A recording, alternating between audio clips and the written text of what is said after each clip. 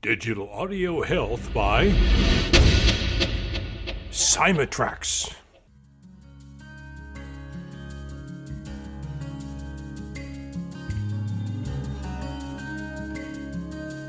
Welcome to the Rhonda Grant Show with your host, Rhonda Grant. If you believe that there is more to life than what you see right now, and you want to find out more, listen in as her guests share their journey and their extraordinary experiences. Now, here is your host, Rhonda Grant. Welcome to the Rhonda Grant Show. Sometimes the universe has a way of placing people or obstacles in your path to help guide and direct you on your mission. Listen in as we discover the path my guest has traveled. Has she been inspired by a calling, crafted her journey, or a bit of both?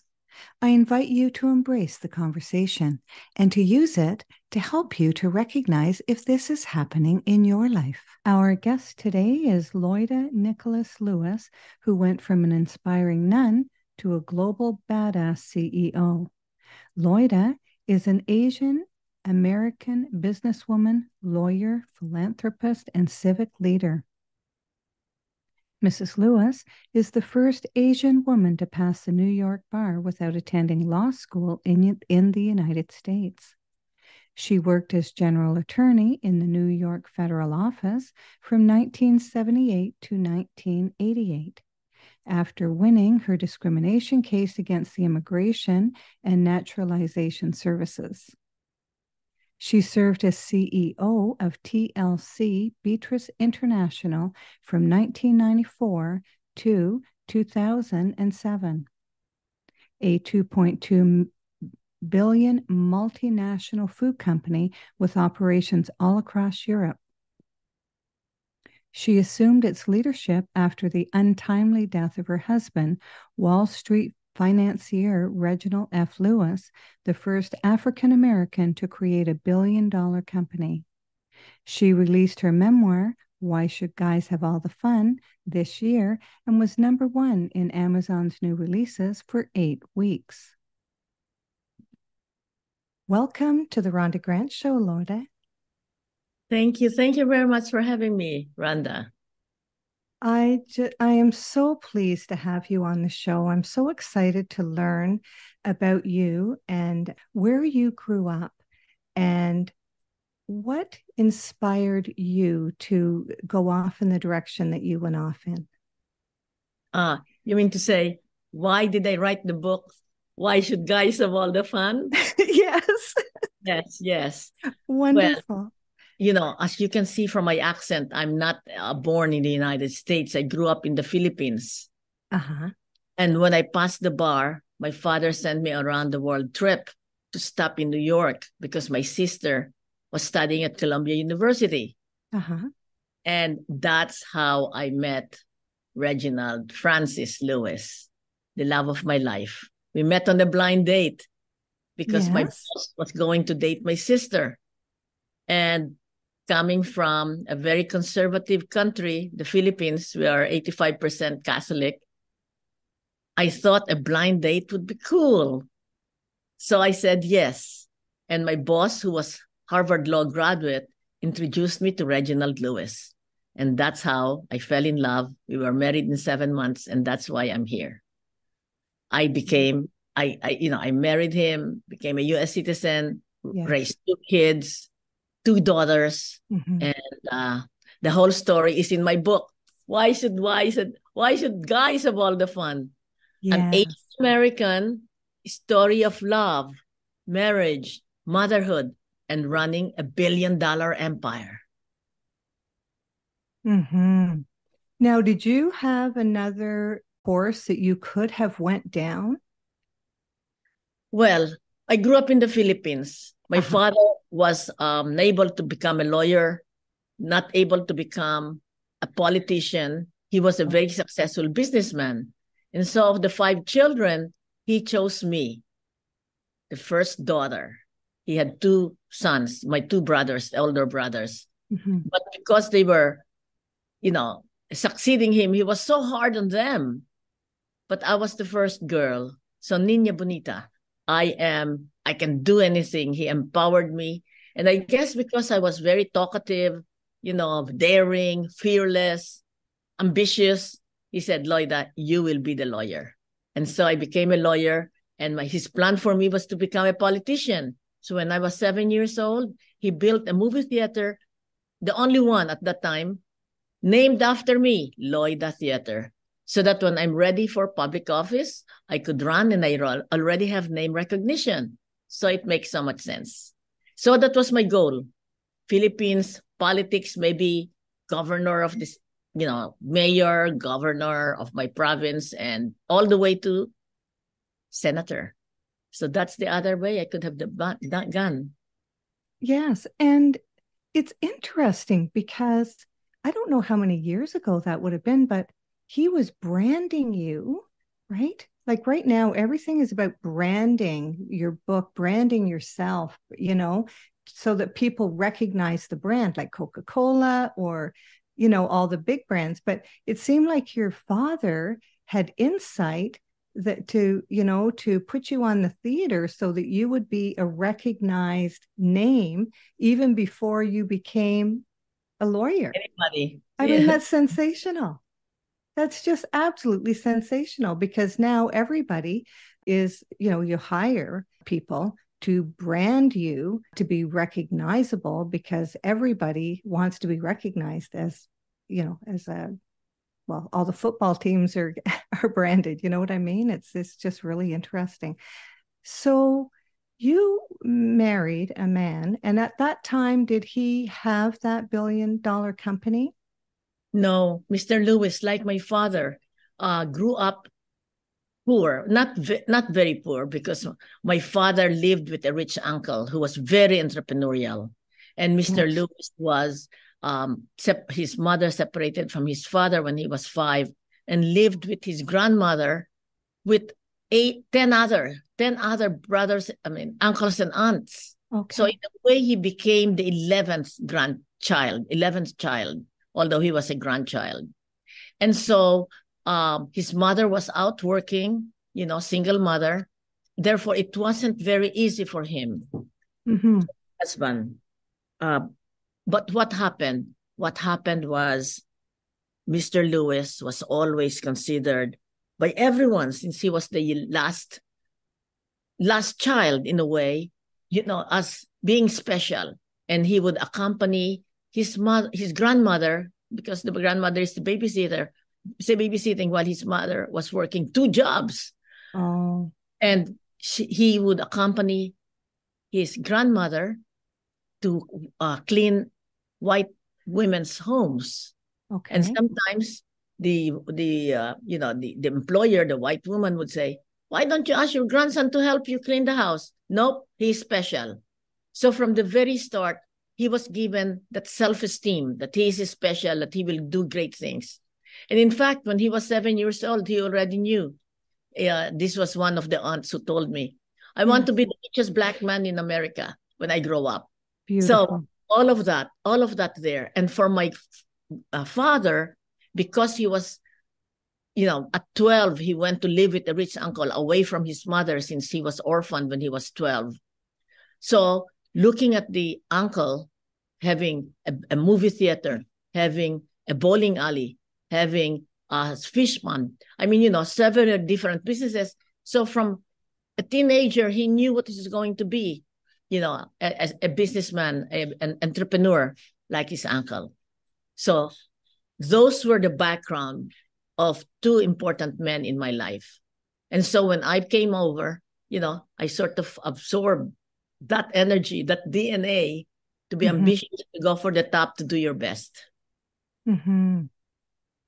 Well, that's just wonderful. Do you feel that your father's influence helped you in your education and help you achieve where you were going? I think the background, that being the first girl, and we are 2 girls, the background of having your father and your mother believing in you, that you can do anything that you set your mind to do, is very helpful as I was growing up. And, as I was growing up. So I was class salutatorian in grade 6, class valedictorian in high school. I gave the speech, high school. College, I was cum laude with honors. And for College of Law, I was in the top 10 of our graduating class. So it sort of like became a habit of doing your best, being number one. And if you can be number one, number two, or whatever it is, just doing your best. Mm-hmm. And in fact, I think that's the reason when I came from a Catholic high school, Catholic all-girls school in college, that I wanted to be a nun. I wanted to be a nun. Why? Because I saw how the lives of the women in high school from Germany coming to the Philippines, God forsaken, who knows what the Philippines is when you were growing up in Germany. And for college, Belgian nuns. So I thought, what a life to devote yourself to something worthy, service to others, bringing them to Christ. So that's why when I was in law school, I was going to enter the convent. Incredible. So how did you know which road to take? All right. It's all written in my book. Why should the all the fun? All right. It's really my mother. My mother said, Loida, if you're going to your second year college, you have 2 more years to go. Why don't you just finish that, pass the bar, and then the merchandise is in your head. Wherever you're in the nunnery, you're outside the nunnery, whatever, you carry the merchandise in your head. And I said, that makes sense. So I told Mother Superior, I'm not ready. I can't come in. Because I was given a date, July 4, Independence Day. Yes. And I told Mother Superior, Mother Gu, she's French, that I cannot come in. I have to finish my... And then she was very understanding. I understand when the fruit is not ready to fall, it can't fall. Okay? You're not ready. So I left. I mean, not left. I did not enter. And I finished my law school. I passed the bar. And then my father sent me on a round-the-world trip to come to the US and Europe and back. And he will start my career. So that's my whole trajectory. Yes. Well, it was very good advice from your mom to advise you to finish your college degree, right? Because it's almost as if all of the rest of it was waiting for you, which was not the school, not going to be a nun, right? Because you have had a fantastic life with what you have done. So you got married, you married Mr. Lewis. And can you tell us about that? Yeah, it wasn't easy because as driven and as ambitious and as, type A, as you can see from from this interview, Mr. Lewis is double that, triple A, more driven, more ambitious. Yes. Okay, and never accepting no for an answer. In fact, as we were courting, I told him, no, I don't want to see you again 2 times. And the 3rd time we were supposed to get married, I called him and said, I can't go through with it. I have to go back to the Philippines. 3 times I said no. But on the 3rd time, as I was on my way to the Philippines, I had a change of heart. I was so depressed that I will never see him again. And that's when my friend, who was studying in Stanford for his doctorate, said, Loida, if you're that sad, why don't you just call him? I said, never thought of that. Dial him back. Darling, I'm coming back. That's chapter 3 in my book. That's chapter 3 in your book. Well, and if people purchase your book, I mean, they're going to read all the details. We're just going to skim over the top of it, right? Thank you so much for sharing that. Yeah. Why should guys have all the fun? But let me tell you, why did I title it that way? Yes. Mr. Lewis died 5 years after he bought the billion-dollar company, Beatrice International Foods. Yes. Of course, it took me 1 year to get over that tragedy. And I am so glad that I am Christian, that I believe in a loving God, because that's the one that sustained me. In my heart of hearts, I knew that God will not forsake me. My husband may have be gone, but God will not forsake me. And so it was after I recovered myself that I looked at what has he left aside from daughters, where I will be the mother and father to them, aside from the company, he had written part of a book that he wanted to title, Why Should White Guys Have All the Fun? How Reginald Lewis Created a $1 billion business empire. All right. So when it came out in 1995, I took it upon myself, not only that it got finished, I hired Blair Walker to finish it, but I went around the country. I went to France. I went to the Philippines to promote his book, Why Should White Guys Have All the Fun?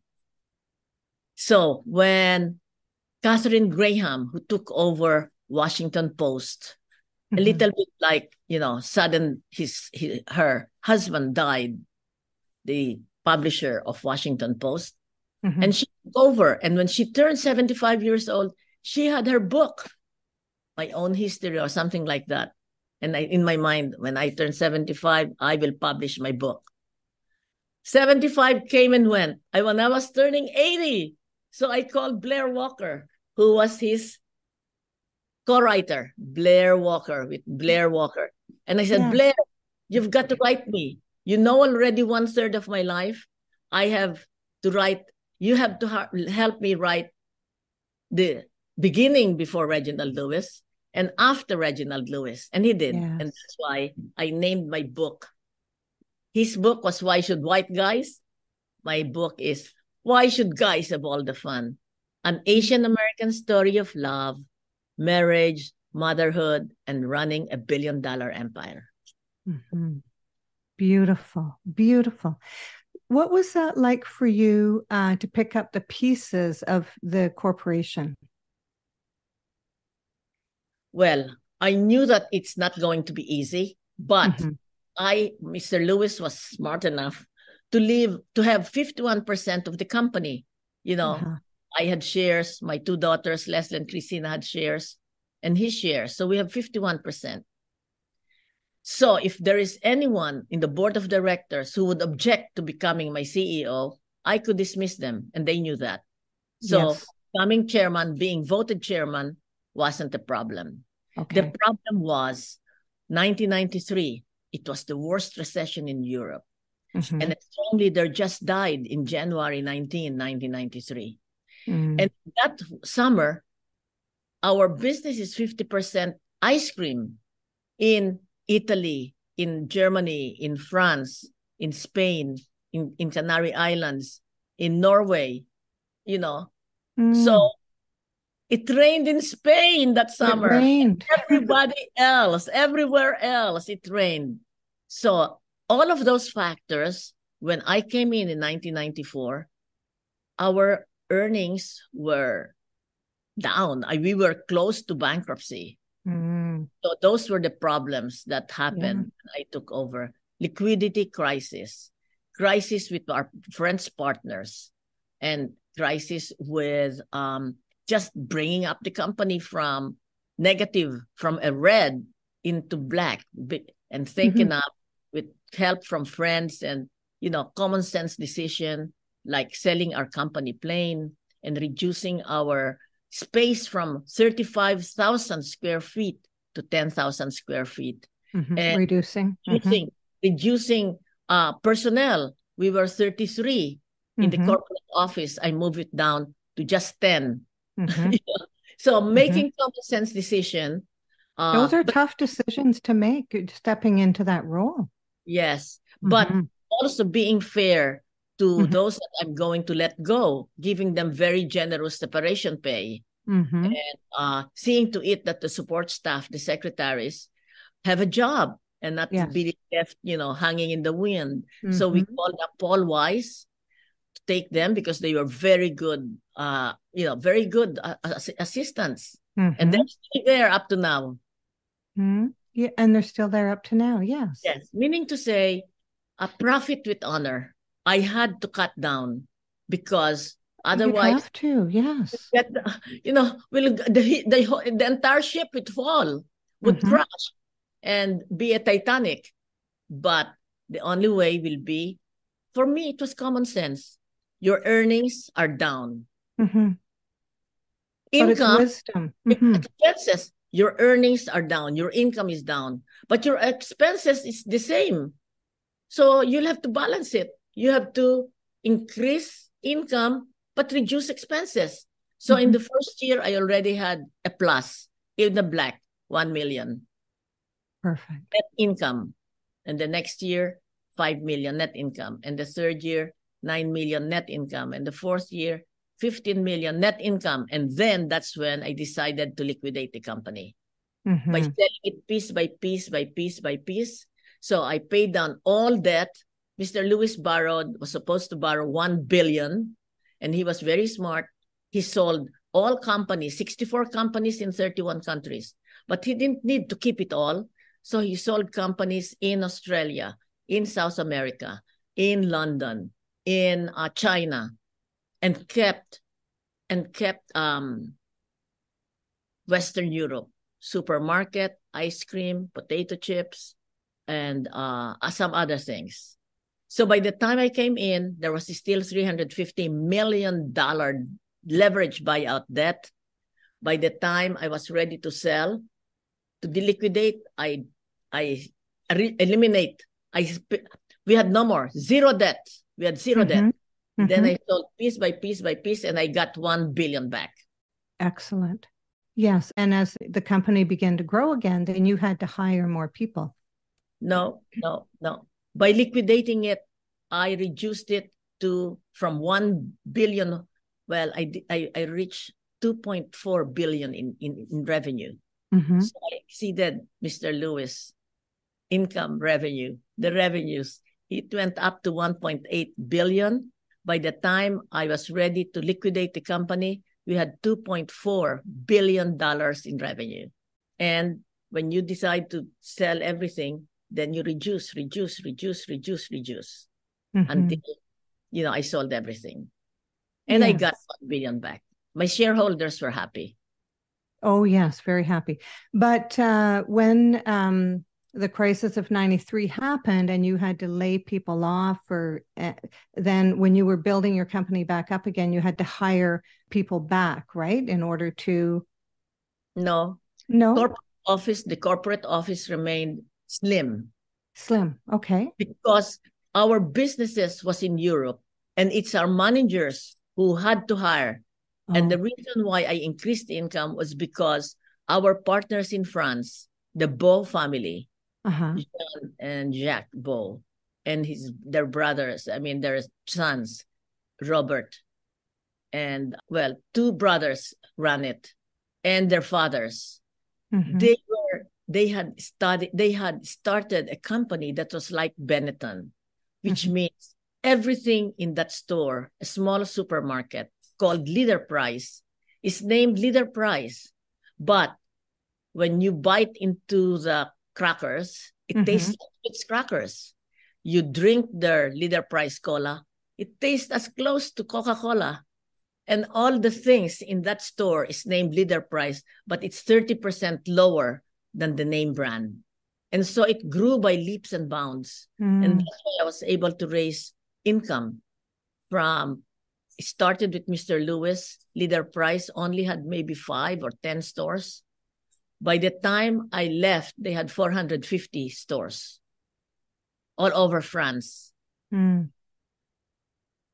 So that's why I increased so much. It was the supermarket that gained and increased the numbers of people in Europe, not in corporate office. In the corporate office, we remained slim and lean.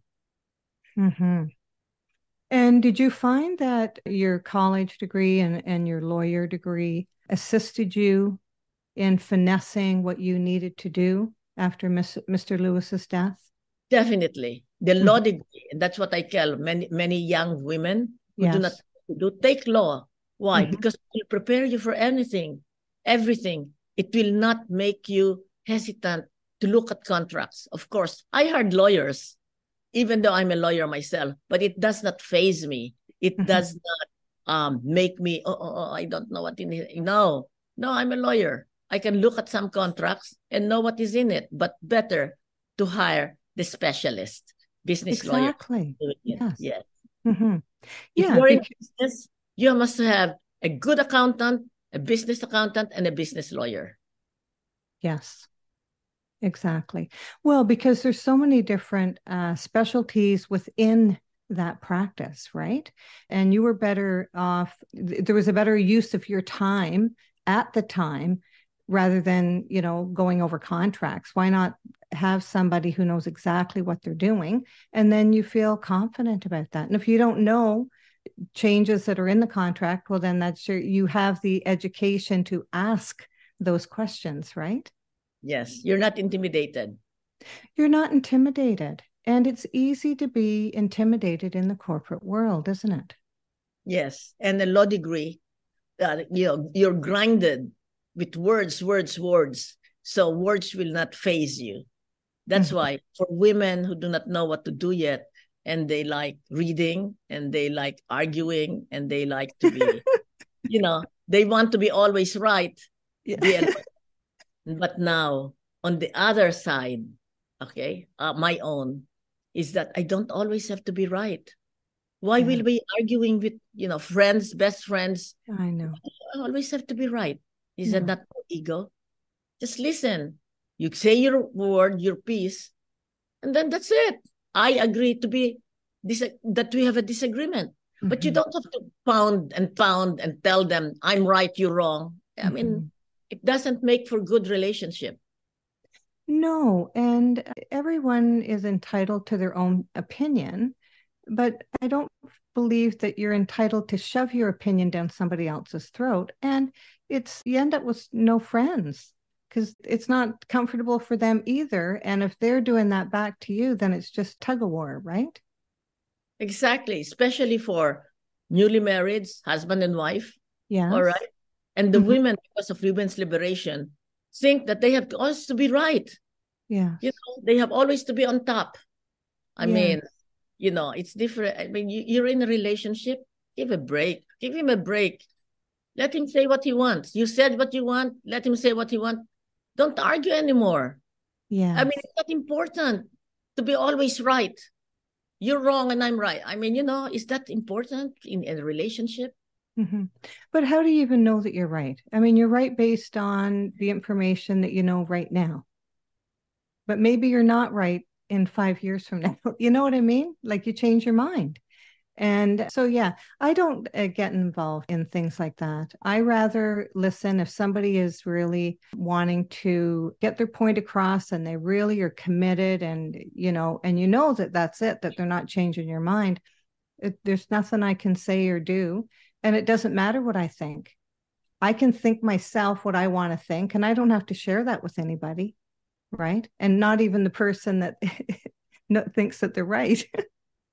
No, I always believe something said is something heard.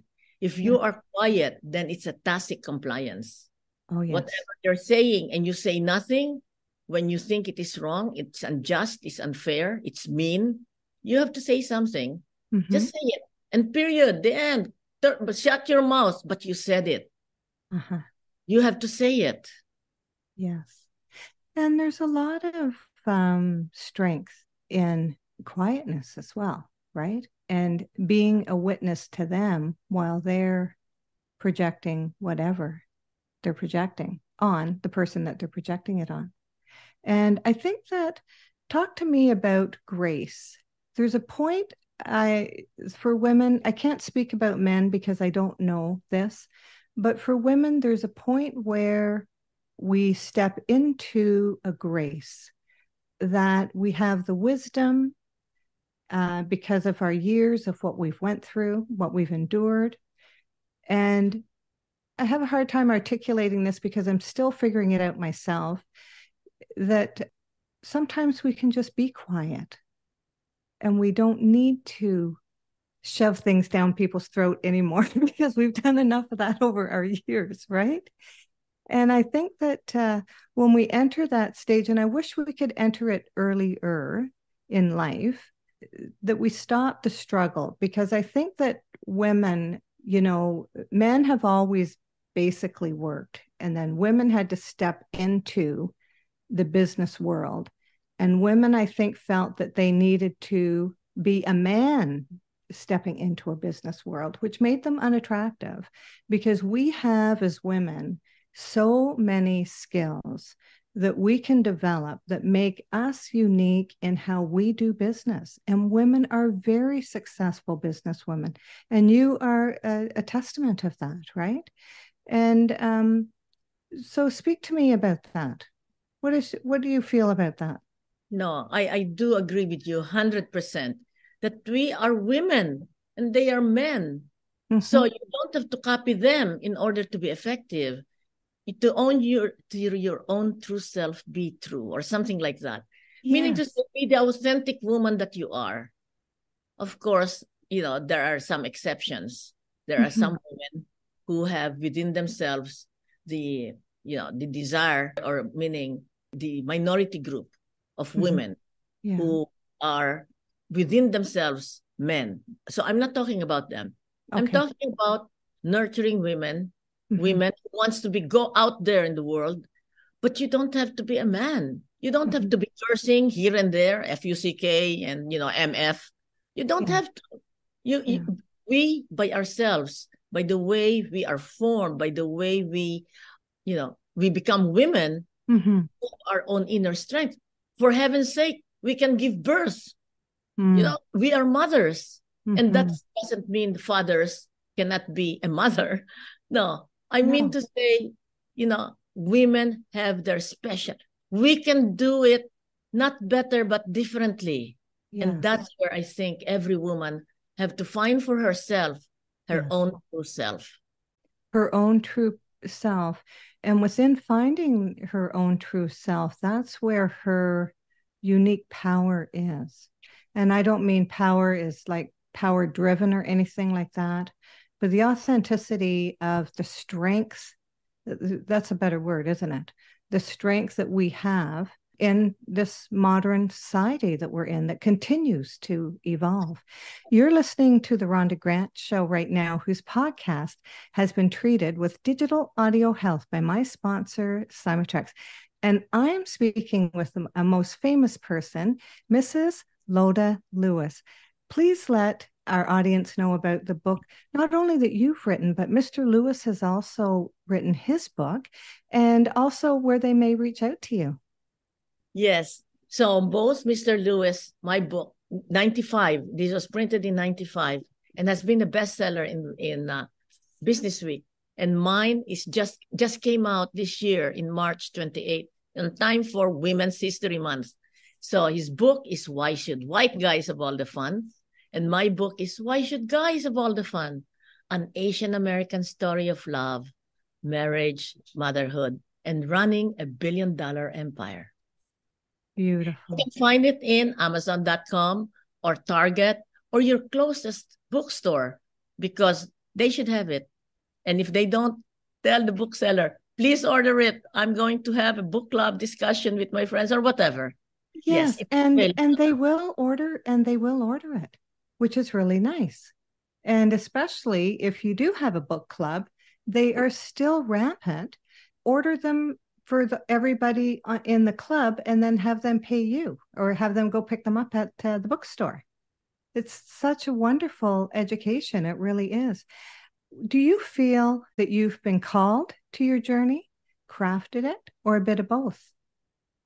Yes. If you stay close to God or to the universe or whatever spirituality you're following, there will be moments in your quiet where you are impelled to do something. I mean, it's day to day. Every day, I do right. What am I supposed to do this month? It's sort of like my goals for this month.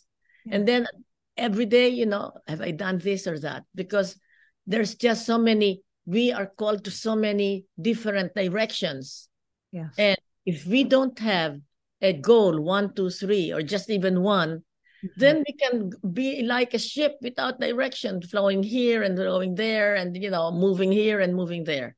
Yeah. So I do believe that all of us, not only me, but all of us have a calling to do something, and it has to be doing of service. I mean, a painter, the calling is to create a masterpiece coming from his own heart. A composer, even a garbage collector, his calling is to see to it that the streets are clean. I mean, all of us have a calling to serve. And I think that's the calling that I have. Yes. That's just beautiful. Yes. And you just don't want to be a boat adrift on the ocean, right? You do want to have some direction for your own life. And then the call of service is a beautiful calling. It really is. Yes. May I share what St. Ignatius does, what he called discernment? How Please do you do. discern? There are two roads coming before you, and one is opposite from the other. And so he said, imagine yourself on this road. Imagine yourself who are people around you, what you are doing, where you are seated, where is the situation. Just imagine yourself maybe for one day in that situation, in that calling, or in that situation. Okay. And then the next day, go to the other side. Where you're calling from, or where you are, what situation, who are the people around you. And one of those two, where you will feel lighter, where you will feel a little bit heavier, a little bit happier, a little bit breathing better. So that's where you should go. That's how he said, when two roads diverge in the woods, and I chose the one less traveled by, and that has made all the difference. So that's a beautiful teaching. That's from Robert Frost. Two roads diverge in the woods. Yes, Robert Frost. Yes. So for those who are listening, a situation like that may come. Two men or two women are after you. You don't know where to go. So imagine that. With that person, how would you feel? With this person, how would you feel? And one of them, you'll feel better. Yeah, because it's easy to make mistakes along your path and then look back and say, I should have, I shouldn't have. Right. That's a really good teaching. Thank you for sharing that. I didn't know about that. Yes. Wonderful. What extraordinary... What last thing? One, Rhonda. Yes. It's all right to make mistakes. Yes, tell me about that. Tell the audience about that, because people are afraid to venture on a path because they're afraid to make a mistake. Now, please tell us why you should make mistakes. I understand your hesitation. All right. But if you don't go into an opportunity that comes, it might not come again. So you'll just have to trust your own heart and then just go into it. And if you fail, it's okay. That's a human condition. It's not the end. It's not the end. I always say, everything will be all right in the end. If it's not all right, it's not the end. So if you fail, yes, you cry. Yes, you feel bad, etc. But you have to learn from it. What did you do wrong? What happened there? Why was it wrong? And then if you learn from it, you won't commit the same mistake again. Because sometimes women especially, they do the same thing again. Sometimes they do. You have to learn. Why did you fail? All right. So for myself, I failed 3 times. After I was so successful, pride comes before the fall. I was so successful with TLC Beatrice. One of the shareholders sent me champagne bottle, Dom Perignon. Somebody else treated us, for a beautiful lunch. In other words, I felt, oh, wow, I'm so good. I'm hotshot entrepreneur, businesswoman. But I failed 1, 2, 3 times to buy a company. And the 4th time, bankruptcy when I bought it. And so what does it tell me? What did I learn? I'm not ready to devote 24/7. There was no more fire in my belly. And that's what I learned. So no more investment. Anybody who comes to me, Loida, it is such a wonderful, very lot of money. I will listen. I will give you advice, but no investment. So I learned I'm no longer in the business of running a business. So that's it. You may fail. Life happens, but you can rise again. Tomorrow is the day. What is that song? The sun will come up tomorrow. So don't be afraid to take on an opportunity. You may succeed. you may succeed. So you will, if you don't, then, and that opportunity doesn't come again, then there will always be regret. Who wants to live with regret? Yeah. Well, who wants to leave this earth with so many regrets? They didn't take chances. They didn't take action. They didn't take advantage of opportunities. Sometimes we don't recognize the opportunities until the opportunities pass. And we can talk ourselves out of a lot of things, and we can talk ourselves into a lot of things. But my caution, and let me know how you feel about this, is you have to be careful who you share your ambition with, because if that person would be afraid to take any steps towards having their own business or something, then they might be a naysayer and they might frighten you into not taking a chance, right? Yes. Okay. In terms of entering into business, it's just that, I have an idea. I mean, you have to do the work. You have to investigate. You have to call other business owners. You have to, it's a lot of work, 1,000 things. So it's just not, I have a brilliant idea. That's not enough. No. Got to do the due diligence, they call it. You've got to do the work. You've got to do investigation. You've got to have a plan. And you have to help, get the help. If you don't know, get the help from somebody. Yes. The idea is not enough. It's a lot of hard work. And if you say, I am not ready to hard work, then don't do it. Don't do it. Don't do it, because. And then in the end, don't say, I have a brilliant idea.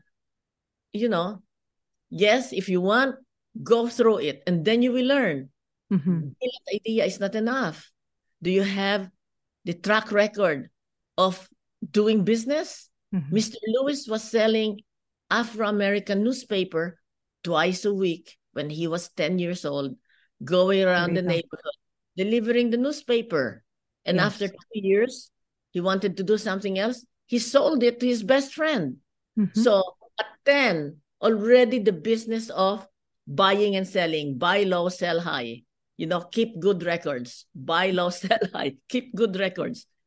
And so when you are 21 after college, you have a big idea. You've got to, plan it step by step, one foot in front of the other, not just a brilliant idea. So. Yeah. And being in business, people say, my time's my own. No, your time is for the company.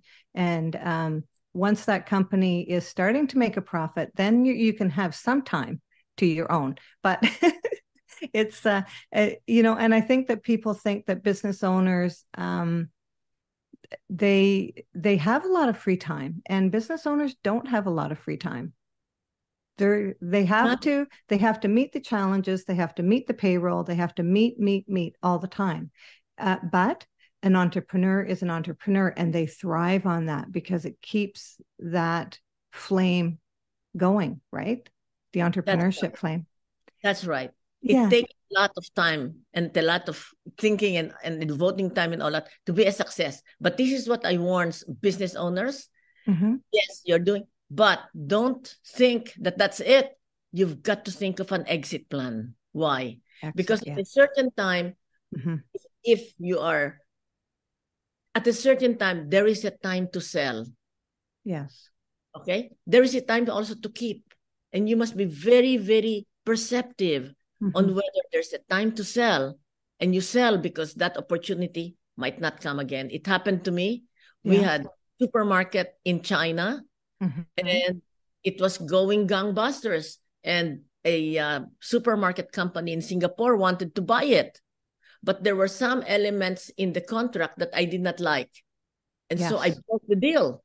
And after that, nobody came anymore. I missed the chance. So for those business owners who are listening, think about it. Be sure you have an exit strategy. Beautiful advice. What extraordinary discovery have you found in your life? Discovery that love conquers all. Love conquers all.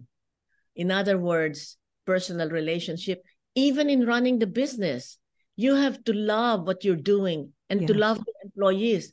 And every time you have to make a decision, like firing people, okay, you have to do it with love. What is fair? So that's why I said, maybe in order to ease my conscience, I have very generous separation pay for all of my executives. For this. In fact, I'm so glad because one who was an accountant said, I've always wanted to be a lawyer. And because I gave her generous separation pay, she studied for law. And Fantastic. and she worked with Sherman and Sterling. And another one secretary has always wanted to start a daycare. They had a big house in Staten Island, and her son, her eldest son, had autism or something like that. So she started a daycare, and she ran it for 25 years until her children are in college, including her eldest, who was, he's working. Yeah. So in other words, you are a business owner and you have to make a drastic decision that will affect the lives of your employees. Think about it. What is the fairest way for the business to stand and those that you are going to dismiss, have something?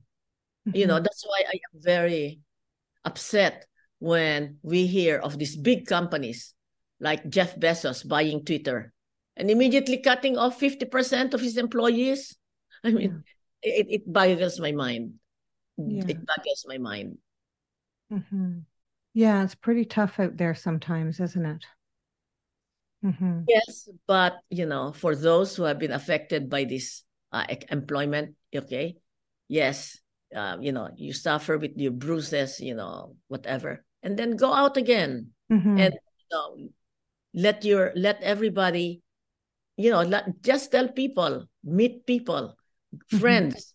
You meet them friends over coffee, and say, I'm looking for this kind, very particular. What is it? Your biodata. What is it you're looking for? All right. Just spread it out there. Don't just stay you can stay in your room and mope a little bit, that's natural. And then go out again. Yeah. The sun will come up tomorrow. The sun will come up tomorrow. Thank you so much for being on the show, Mrs. Lewis. You're such a... Call me Loida, please. Loida. Because I call you Rhonda. Yes, you may call me Rhonda. I may call you Loida. You're such an honorable woman, and you arrive with such grace, such wisdom, and you have a lot of knowledge. I know that, but your wisdom, and not a lot of people have a whole lot of wisdom, and that's what you were graced with. You make really good decisions, and you're just a pleasure to speak with. I could talk to you even longer. You just have so much to share and so much to give. And I'm going to pick up your book, and so that I may read more about you and Mr. Lewis. Yes. Thank you so much for being on the show.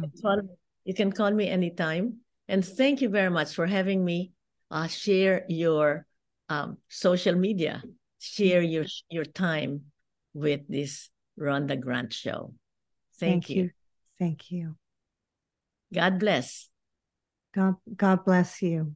Theme song for the Rhonda Grant Show, Sun on the Water, is composed and performed by my friend John Park Wheeler.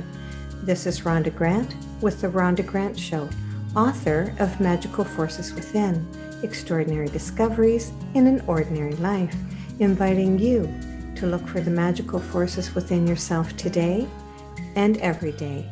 Thanks for tuning in. Thanks for tuning in to the Rhonda Grant Show with your host, Rhonda Grant. If you would like to find out more information about Rhonda and her upcoming guests and the work that she does, go to her website, rhondagrantauthor.com. That's rhondagrantauthor.com. Digital Audio Health by Civic.